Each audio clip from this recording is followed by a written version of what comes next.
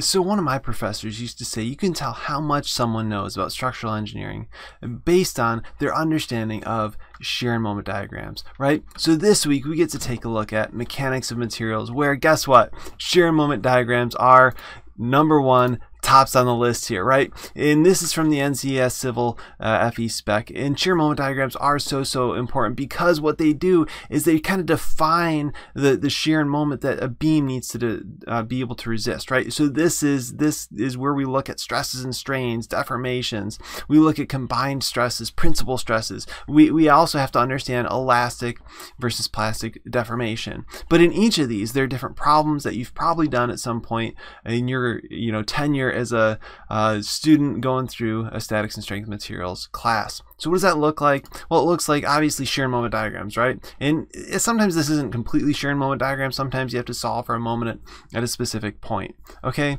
It also looks like stress, right? So do you remember like P over A, like for axial stress? Do you remember like My over I for bending stress, right? And what that does is it gives us tension and compression, right? So this is where we need to know, well, is there on the bottom of this beam, is this tension or is this compression, right? And how is that compared to the material's maybe yield strength or ultimate strength? And what does that look like, right?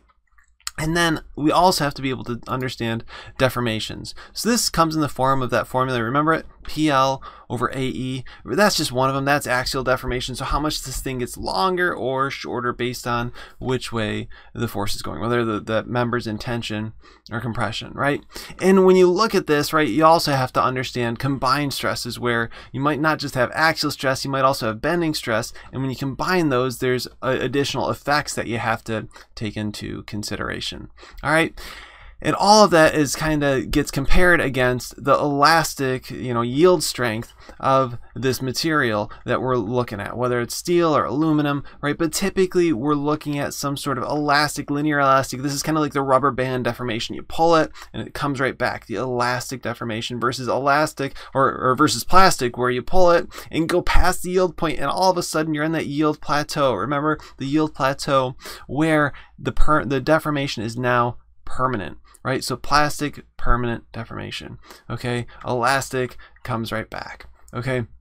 But these are the pieces that you need to be able to understand, and really it all starts back with those shear and moment diagrams. Understanding the moment, applying these formulas, understanding axial stress, understanding tension and compression, using material properties to understand how these members actually behave, right? So this is something that becomes super important when you start to get into designing in a structural system. All right, so there'll definitely be some problems. If you want to take a look at some shear moment diagrams, I got a playlist all together for you. There's some more videos on stress, strain, deformation that you can take a look at, or you can feel free to hit the subscribe button. All right, so I hope this helps, and if you want more videos on these topics, feel free to take a look around. All right, but until next time, keep working hard and moving onward and upward.